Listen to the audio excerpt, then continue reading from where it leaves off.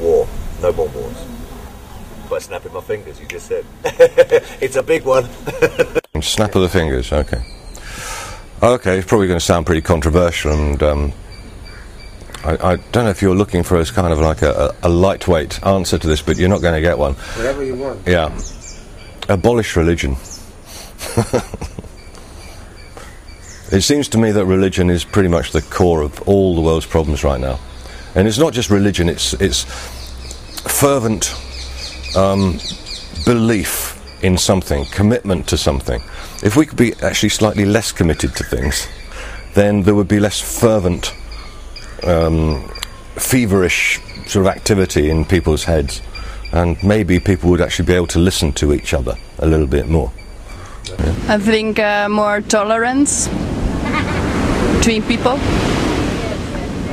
so that people get aware more of themselves and how they behave and how they react on other people, and get more tolerated. I would love for us to just get along. I think we should be, I would love for the world, for people to be citizens of the world and not citizens of their own backyard, if you know what I mean. I think, and especially in America, where you have people commenting about countries in the world, and they've never been outside of their trailer park. You know, it's ridiculous. You know, I mean, people, you respect people's culture when you visit people's other people's, and this is, the world is ours. You know, I mean, there shouldn't be. You know, I wish we could get rid of barriers and visas and passports and all of that. You know, what I mean, because we're citizens of the world. We should care what happens in Iraq, and we should care what happens in Africa and in Zimbabwe, and because of the fact that this is our world, and what happens there affect what happens here.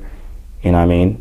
And I think that's one thing I think we should be educated on that, basically. And for someone like me who have traveled the world and basically know, you know what I mean? So when I go somewhere and I hear somebody saying something that's just absurd and ignorant, you just know that this person just never had a stamp in his passport, ever.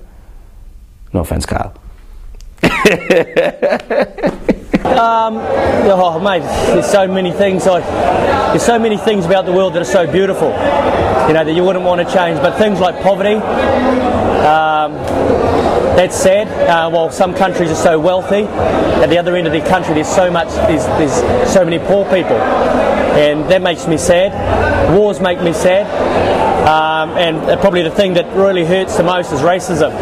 You know, people are people no matter what colour, where they're from, but when you hear people speaking about other people in a racist manner, it makes me sick. You know? Colour is no information, really. That's right. Yeah. And that's probably the thing. I mean, if everybody treated everybody else with respect and the dignity and that sort of stuff, then things like poverty, wars, all those sorts of things would probably disappear, I would think. I think the biggest thing is the exploitation of the people. Exploitation. That's what I see everywhere. That's the biggest sin. The sin of the world is exploitation. Maybe it may be people, it may be country, it may be family, everywhere. So that is, change is taking place should be within the heart. It should come from the heart, and each person has to think. Then I think the whole world will change. If you could just change something with a snap, it'd probably be the violence just that occurs in the whole world. World peace. If everyone gets together, believe me, it's when cricket is on. You get people from all over. The unity, you hear me? Because we gotta live as one. You don't got racism about your place, you know what I mean? Everybody should live as one. We come on earth as one, so we should also live as one. It's all about the heart. It's important that people see the importance of the nature. The world should behave properly, you know, then they'll have less problems.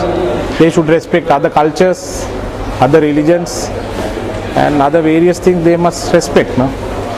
My concern is definitely one concrete idea, that everybody should feel their other people's heart, other people's feelings, other people's need, and respect everybody. You know, there is no need to go and quarrel with a person who has a car and protect his bicycle, or the other way around. So everybody should respect and accept who they are. And everybody has the right to live on their own, not to disturb you. I must not go and say, you must behave the way I want. No, I said no. You have to be the way you are. Then I respect you. But not to disturb others. I think we have to talk more together. And then I think everybody's going very well.